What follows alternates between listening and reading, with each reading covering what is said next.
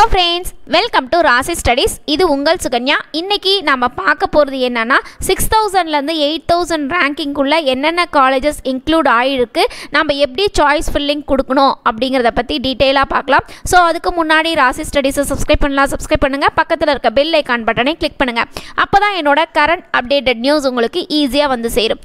இப்போ வந்து உங்களுக்கு 2000 ரேங்கிங் குள்ள இருக்கிறவங்களுக்கு என்னென்ன காலேजेसனு சொல்லியிருந்தேன். அதே மாதிரி 4000 ரேங்கிங் குள்ள என்னென்ன காலேजेस இன்க்ளூட் ஆயிருக்கு அப்படினே. அடுத்து 6000 ரேஞ்சஸ் குள்ள என்னென்ன காலேजेस இன்க்ளூட் ஆயிருக்குன்னு ஒரு வீடியோ போட்டுருக்கேன். அதுக்கு அடுத்து இப்போ பார்க்க போறது 8000 ரேங்கிங் குள்ள என்னென்ன காலேजेस இருக்கு. நீங்க வந்து 8000 ரேங்கிங் குள்ள இருந்தீங்கன்னா கண்டிப்பா நீங்க வந்து மேல இருக்கிற 3 வீடியோவும் பார்த்துக்கோங்க. அந்த 3 வீடியோல இருக்கிற காலேजेसனும் நீங்க கண்டிப்பா போடணும். ஓகேங்களா?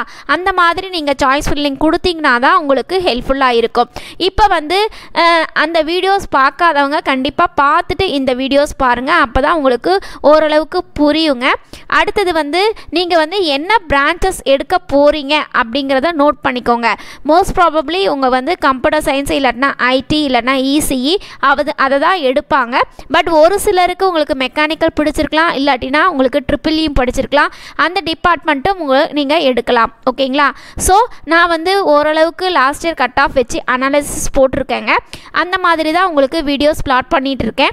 இந்த 8000 ரேங்கிங்குள்ளே என்னென்ன காலேஜஸ் வரும் அப்படிங்கிறத பார்ப்போம். ஃபஸ்ட்டு வந்து சிஇஜி, அடுத்து எம்ஐடி, அடுத்து பிஎஸ்ஜி, அடுத்து எஸ்எஸ்என், அடுத்து தியாகராஜா, அடுத்து சிஐடி, அடுத்து வந்து ஸ்ரீ வெங்கடேஸ்வரா, அடுத்து குமரகுரு, அடுத்து ஜிசிடி சேலம், அடுத்து Loyola ICAM, RMK, Sri Krishna, Sairam. இது எல்லாமே உங்களுக்கு 6000 ரேஞ்சஸ்க்குள்ளே இருக்குது. அடுத்து வந்து 8000 ரேஞ்சஸ்க்குள்ளே இருக்கிறதையும் சேர்த்து போடணும். அடுத்து அழகப்ப செட்டியார், மீனாட்சி சுந்தரராஜன், அடுத்து அண்ணா யூனிவர்சிட்டி ரீஜனல் கேம்பஸ் கோயம்புத்தூர், இதையும் நீங்கள் இன்க்ளூட் பண்ணிக்கணும். இந்த காலேஜஸ்லேயும் நீங்கள் கண்டிப்பாக இசிஇஓ கம்ப்யூட்டர் சயின்ஸ் இல்லைன்னா ஐடி இசிஇ இல்லை எனக்கு வேறு பிரான்ச்சஸ் வேணும், அதாவது கோர் சப்ஜெக்ட் மட்டும் நீங்கள் எடுத்திங்கன்னா உங்களுக்கு ரொம்ப ஹெல்ப்ஃபுல்லாக இருக்கும். அதனால் நீங்கள் அந்த கோர் சப்ஜெக்ட் வேறு ஏதாச்சும் எடுக்கணும் அப்படின்னு பிரியப்பட்டீங்கனாலும் நீங்கள் எடுத்துக்கலாம். இந்த காலேஜஸை நீங்கள் சூஸ் பண்ணிங்கன்னா நல்லாயிருக்கும்.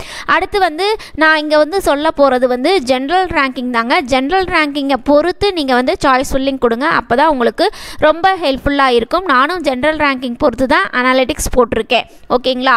இப்போ வந்து நம்ம பார்க்க போகிறது என்னன்னா 6000லேருந்து 8000 வரைக்கும் என்னென்ன காலேஜஸில் என்னென்ன ரேங்கிங் இருக்குது அப்படிங்கிறத பார்ப்போம். ஃபஸ்ட்டு வந்து உங்களுக்கு Coimbatore government college of engineering Salem, இதில் வந்து இசிஇ கிடைச்சிருக்கு, அதுக்கு 6042.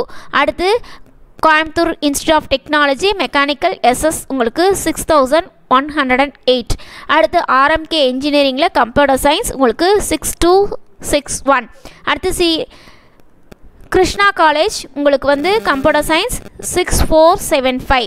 அடுத்து ஸ்ரீ சாய்ராம் உங்களுக்கு கம்ப்யூட்டர் சயின்ஸ் 6734. அடுத்து Alagappa Chettiar government college of engineering technology computer science 6806.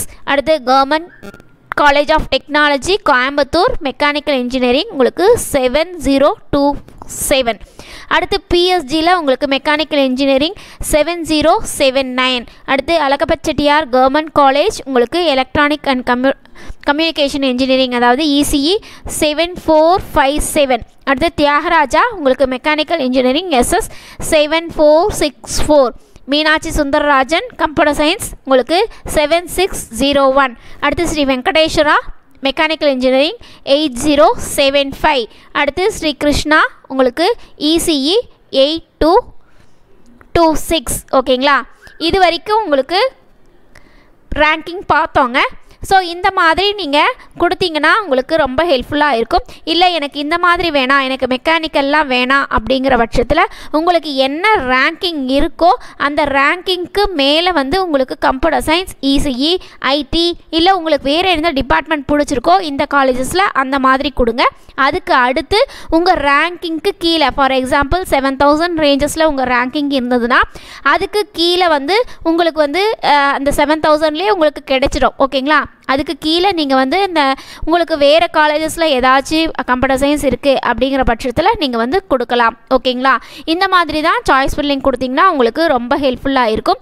ஆனால் கண்டிப்பாக நீங்கள் வந்து மினிமம் வந்து உங்களுக்கு வந்து ஒரு 60லேருந்து ஒரு 80 பிரான்ச்சஸ் கொடுத்தீங்கன்னா 80 சாய்ஸஸ் கொடுத்தீங்கன்னா உங்களுக்கு ரொம்ப ஹெல்ப்ஃபுல்லாக இருக்குங்க. அப்போ தான் ஏதாவது ஒன்று கிளிக் ஆகிறதுக்கு யூஸ்ஃபுல்லாக இருக்கும். உங்களுக்கு ரொம்ப காலேஜ் ரொம்ப பிடிச்ச கோர்சஸாக மேலே கொடுத்துக்கோங்க.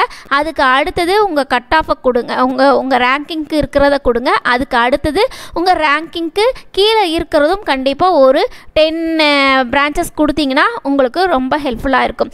ஓகே வியூவர்ஸ், இந்த வீடியோ உங்களுக்கு பிடிச்சிருக்குன்னு நினைக்கிறேன். பிடிச்சிருந்தால் லைக் பண்ணுங்கள், ஷேர் பண்ணுங்கள், சப்ஸ்கிரைப் பண்ணுங்கள். பக்கத்தில் இருக்க பெல் ஐக்கான் பட்டனை கிளிக் பண்ணுங்கள். அப்போ தான் என்னோட கரண்ட் அப்டேட்டட் நியூஸ் வரும். அடுத்த வீடியோ நம்ம பார்க்க போகிறது என்னென்னா உங்களுக்கு 8,000லேருந்து 10,000 வரைக்கும் உங்களுக்கு எப்படி சாய்ஸ் ஃபில்லிங் கொடுக்கணும், எந்தெந்த காலேஜஸ்லாம் வருது அப்படிங்கிறத பார்ப்போம். Okay viewers, thank you, bye bye.